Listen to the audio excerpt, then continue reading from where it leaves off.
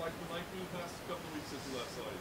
Made a quick trip back home, kind of short little training camp, had a little reset, and then did this fun stuff all over again. It's crazy. I know you said you wanted to get another fight, so I mean, did you consider like just trying to stay here? Because I gotta imagine that travel back and forth was kind of a pain. It was, if it would have been the following weekend, I would have stayed, but I think I would be here for like 30 days or something like that if I would have stayed the whole time. I had the option to. But you know, the coaches, training partners, I didn't have much time, but I had about 10 days back in the States and stuff, so wanted to get a little bit of a training camp in, you know. Obviously, I'm ready for 15 minutes, but, you know, go back, sharpen some stuff up, and, you know, prepare for Nathaniel Wood. Yeah. I mean, as far as your body goes, I mean, obviously, like, the travel, I mean, are you feeling a little bit of a jet lag or anything like that? No, not too bad. This one's a lot easier because we just switched day and night. Last time was I mean, I had a motto all week: just wake me up when it's time to whoop somebody's ass. And but sleeping during the day, and you know, I was training at 3 or 4 a.m. basically all week. That was a little bit harder. So this one's a lot easier. Just, you know, I slept on the plane, woke up, and it was morning here, and been on this schedule since. So first time, you know, last time was the first time fighting overseas, and it worked out pretty well. So you know, all this is just part of it. You know, Saturday it'll be the same thing. You know, time to fight.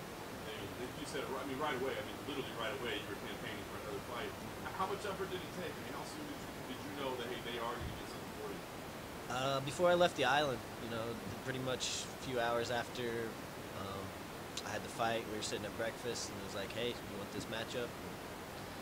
And I asked what, you know, I got what I asked for, so there was no turning back now. Very nice. What do you think about the matchup itself in terms of like name value? I feel like somebody's got a little buzz on it.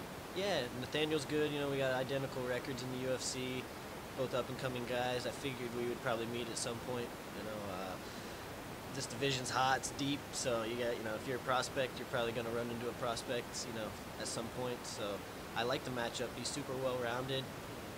However, I just think he's, you know, a basic well-rounded. I feel like I haven't showed, you know, I've showed just a small part of my game, and I feel like he's put it all out there. So this matchup's going to help me kind of open up and, you know, as an artist, put it right onto the canvas. So. I know obviously you're not going to look past the guy, but I mean, you have like kind of a master plan. You knew right away you wanted to fight again. So what's the plan moving forward out of this? Where I'm at in the division, I feel like I just need to keep knocking people off.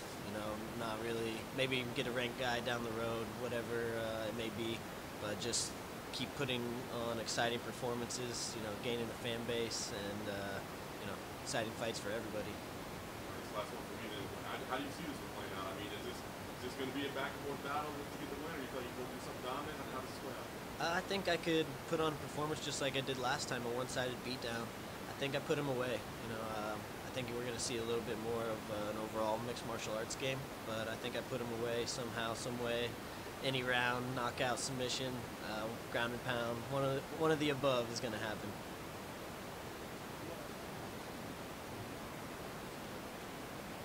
Yeah, the Thomas Almeida thing was, I heard he didn't have an opponent at the time, you know, and I was jumping all on that. Obviously, his style is exciting, you know.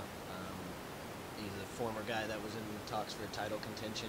Didn't perform, you know, exactly the best on Saturday, but, you know, still a big name and something that I wanted to do, but mainly just he didn't have an opponent at the time, and I caught wind of it, and that's why the name came out.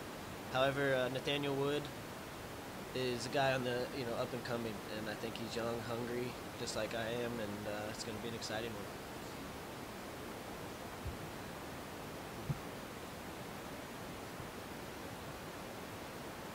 Almeida or Wood? Both. Almeida, yes. You know, he was obviously coming up, and at that time, you know, I think him and Garbrandt pretty much fought for, you know, the #1 contender in the bantamweight, so I knew the Almeida name. Nathaniel Wood, I didn't really know until I got into the UFC and kind of saw him compete. But you know, he's a name that seems to be out there, and you know, I'm looking to put him away. Yeah, why not? You know, I'm trying to snatch fans all over the world. Doesn't matter where they come from.